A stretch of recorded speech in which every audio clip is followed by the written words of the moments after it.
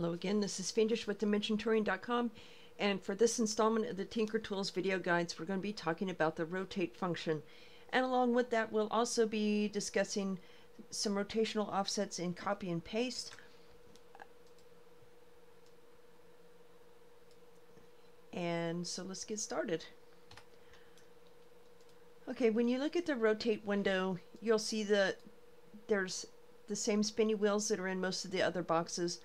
And also you've got an absolute, a relative, as group, and local axes. Now as group and local axes are only one or the other.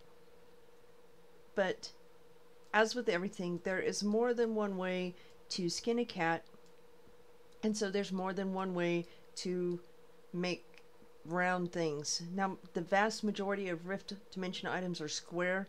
Most of our building blocks are square. So how do we take this square cube into something like this? Well, there's more than one way to do it. The first way is to take it and then with an absolute rotation set the bottom cube to a 45-degree angle, and then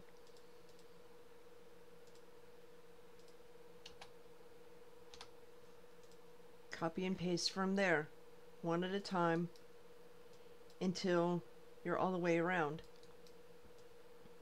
This way it happens to take a long time, and it's also how I learned how to do it. It's how all of these were done, including these arcs here, because to make those arcs, all I did was take an arch and then use pieces of it and then rotate it in the directions that I wanted it to go.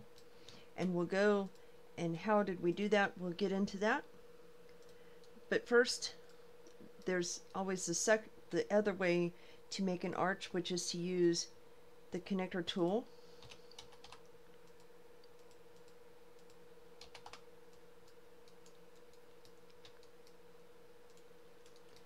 Which we already covered in previous videos.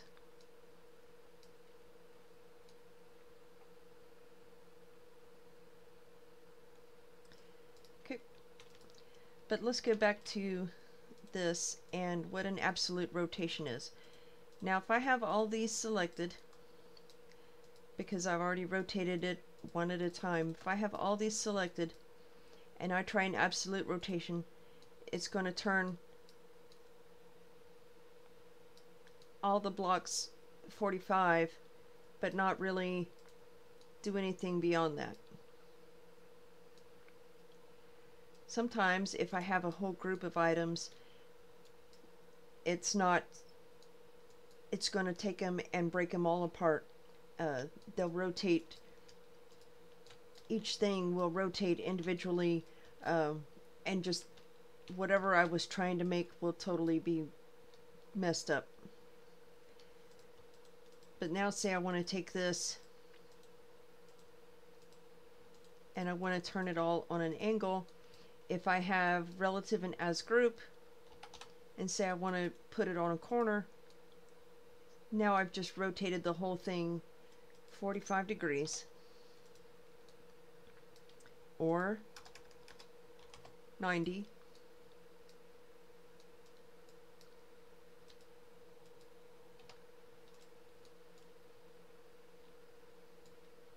Again in the yaw. Now, what is a local axis move?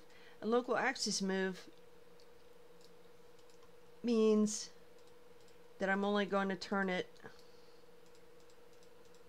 on one axis. Oops. Let's get rid of that extra one there. So let me select all of these that are flat.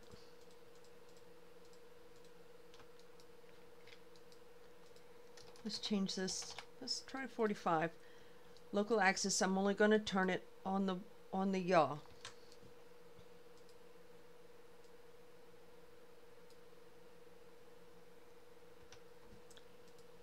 Ta-da!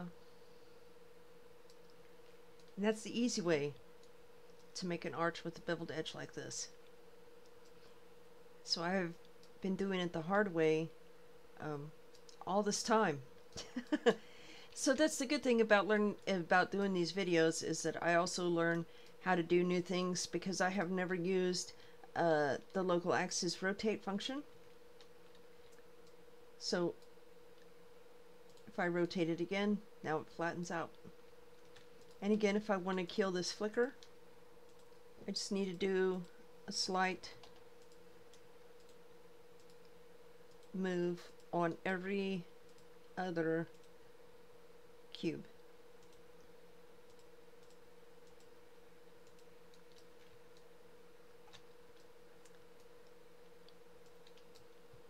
So that's the basics of how to use the rotate function. You can absolutely rotate something or do it in an increment. Now you can also, what those spinny wheels will do is if you click something and it'll show you what rotation it's on here, but also if you click the radio buttons. Now if I hit reset, then it's going to turn that block the right way. It's not going to empty those. I have to backspace there.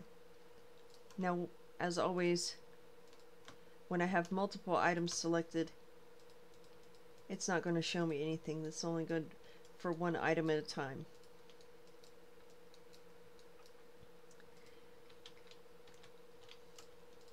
Now with the next video, we'll get a lot more into the actual copy and paste function. But with rotating, we're going to still kind of start to bring it all together. And so say one of the things that I want to make is a spire roof. So I'm going to start by taking this plank and putting it in the 90. Because this is where the rotational offsets will come in. So now I want to rotate it about 10 degrees. So I want to make a very sharp-edged, a very pointed spire. So now I'm going to do the other one, the second leg, and we'll make it the opposite.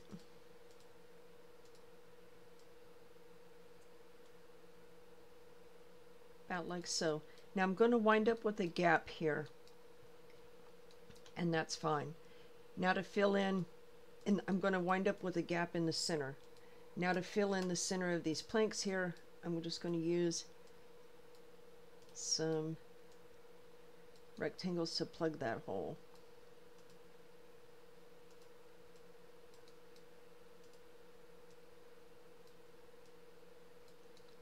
And then I can put a square or something at the base once it's all done.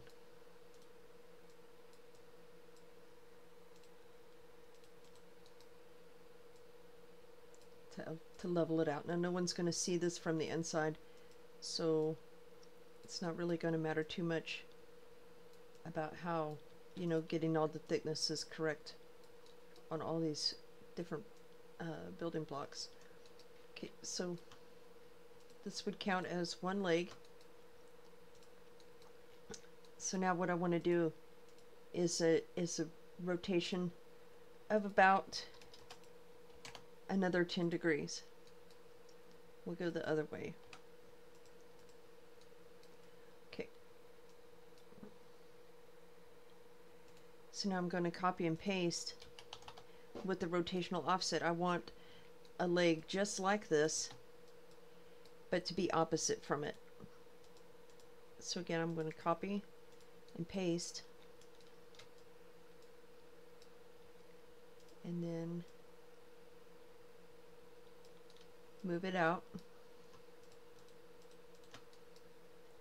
Now with both legs selected, another rotational offset to make the sides.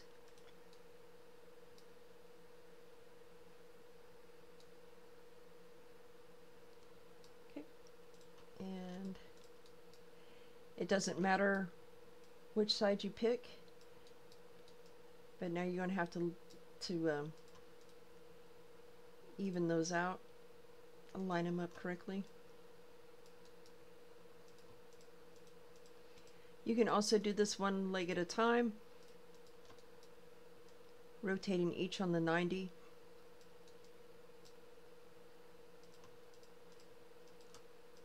Either way, it's going to come out just as fast.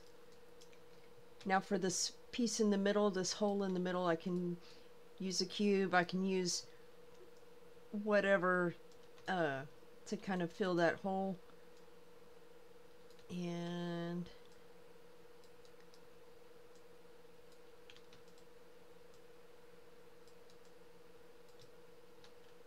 oh, forgot my square. Clear out all the offsets.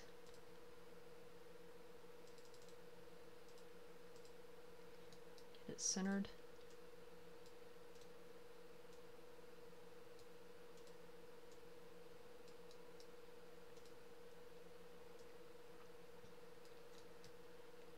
And now it's ready to go on top of whatever I want to put it on.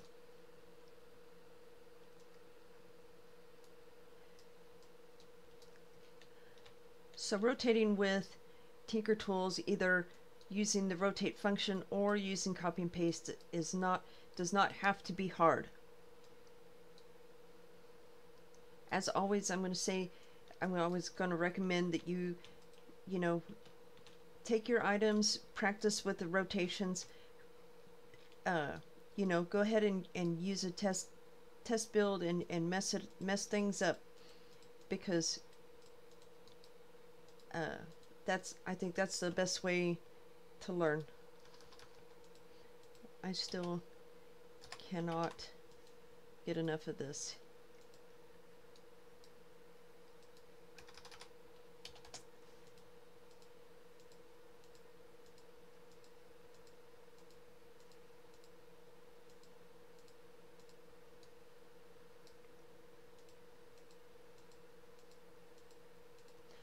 Great way to make some interesting shapes,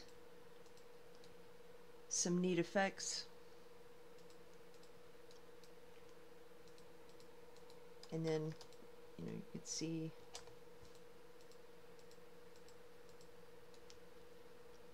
that might not be what you would be intending to do, but in case it is, it's a good learning experience. And that is the basics of how to use the rotate function.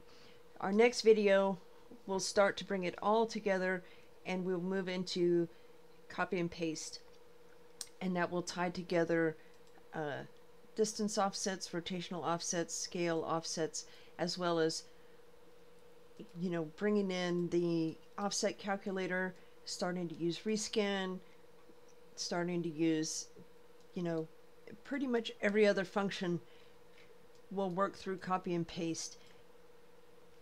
But we did cover the basics of this here.